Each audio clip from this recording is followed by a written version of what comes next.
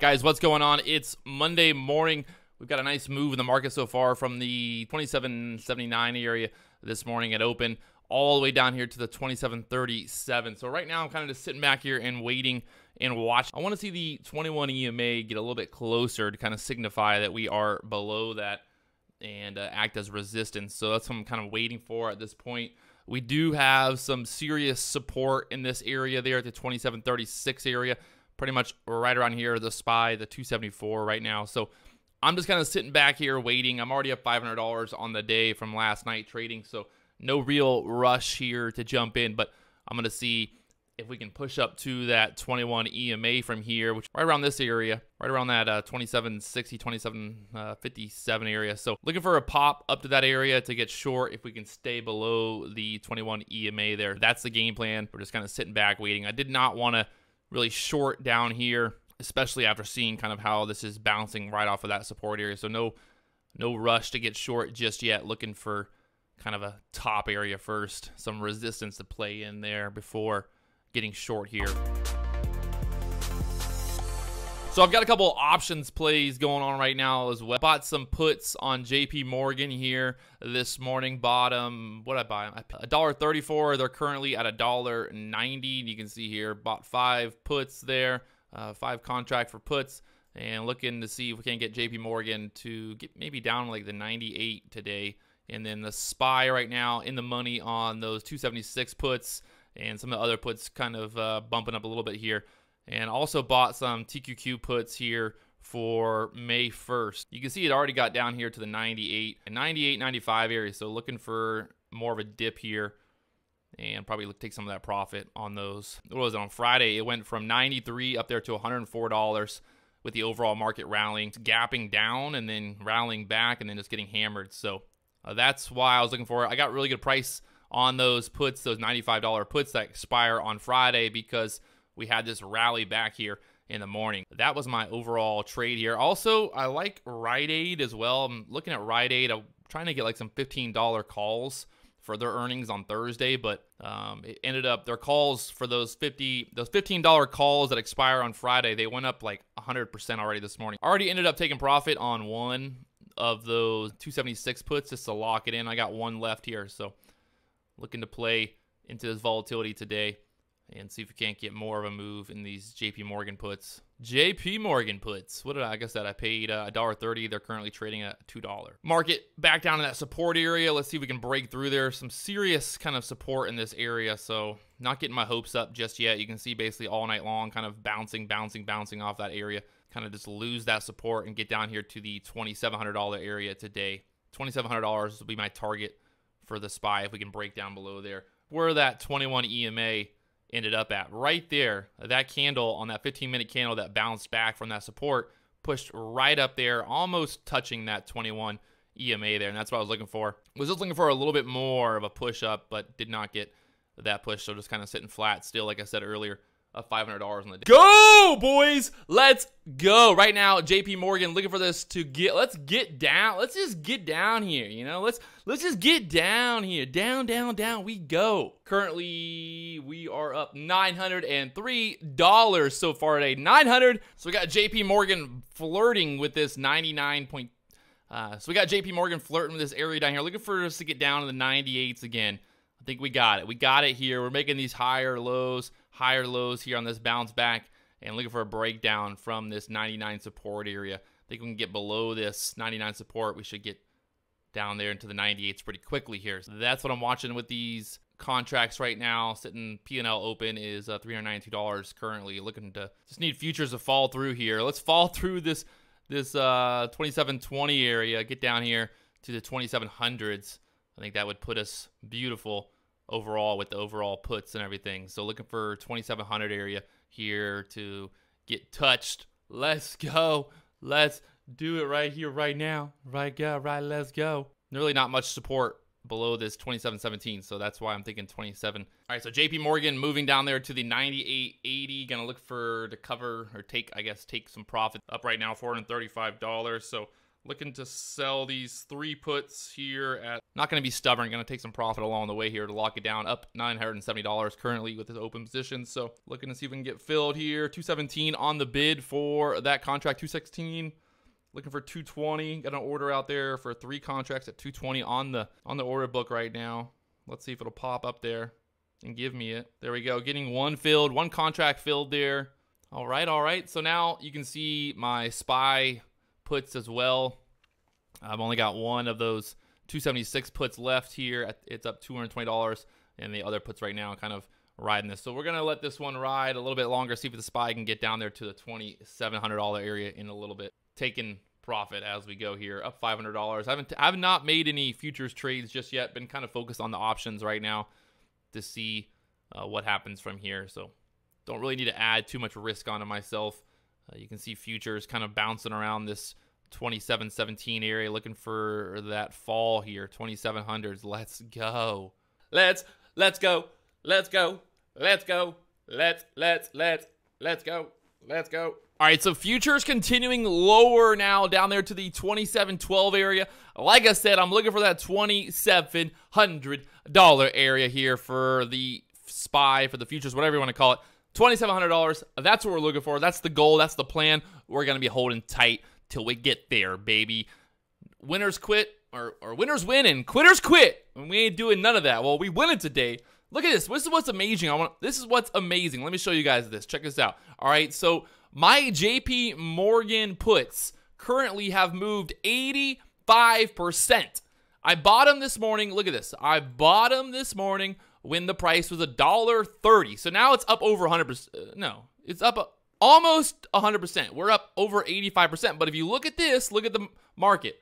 JP Morgan today has only moved 4.62%. So now you can see the power of options. Could you see that? My head was in the way. There you go. JP Morgan down there to almost $98 now. Beautiful for spacious skies and amber waves of grain. America, you gotta love it. So let's keep this party going. Like I said, I'm looking for that $2,700 area there on the SPY. All right, so futures are catching a bounce here off the 2710 area, which was that previous support there from, what was that, Friday? Yeah, from Friday was the low there about 8:30 in the morning. Getting a little bit of a bounce here. I'm gonna look for a push back up here to the 2730 area, up into here for a short opportunity, and we'll see if we can get up there to that 2730 area, which was that previous support. We want to see that previous support turn into resistance, and also on the 15-minute chart, that's pretty much right where the 21 EMA is at. So let's see if we can get a push back up there to that 2730 area for a short opportunity, and then look to touch down at a 2700 later on today. So you can see kind of the next support there on the chart, pretty much right down here. So all right, so I'm getting short here at the 2732 area, looking for resistance to start to kick in here. A little bit higher than this, probably like right around 2736 here for this move. So let's see what comes of this action. You can see just a big bounce back from that 2711 area earlier that we were looking at. It rallied up there, 2732 currently, so looking to see if we can get a nice little pullback here at least. Give me a little pullback here. See if I can lock in a little profit here, 2790, 2729.50. It's always the worst when it gets like right to your buy and you're like flirting. The line is like touching the line. It's right there, 29.50 right there, just flirting. Like, look at this. Literally just flirting with my order. Come on. Right there. Just flirting. Just flirting with my cover. Okay, getting one contract filled there. At least to get down here to the 2727 area. Down there to the at least the 27 area here on this move. Looking for 27s here. 28.75 on the bid right now. Let's go. Let's go 27s. Let's go 27s. Let's go 27s here.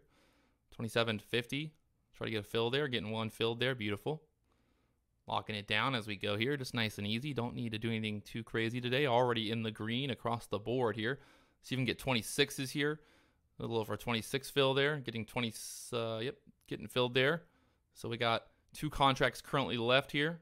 Looking for 25s on this. 25s coming up here. 25.50. See if we get filled there at 25.50 on this move. Losing that support on the bottom of that candle right there. Should get that 25 move here. Just put my stop basically right there. Pretty easy from here. So I'm just going to put my stop right there at a little bit below break even. Or yeah, a little bit below break even.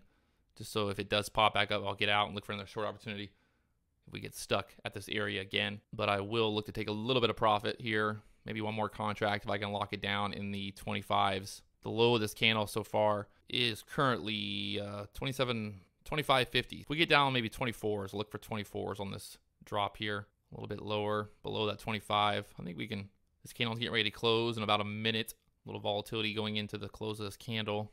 Might get stopped out here, but still locking in that profit on the way down. No big deal. If we get stopped out, we get stopped out. It's kind of how it goes. Let's see where this candle closes. Got 25 seconds here, 23 seconds to see where this candle closes at.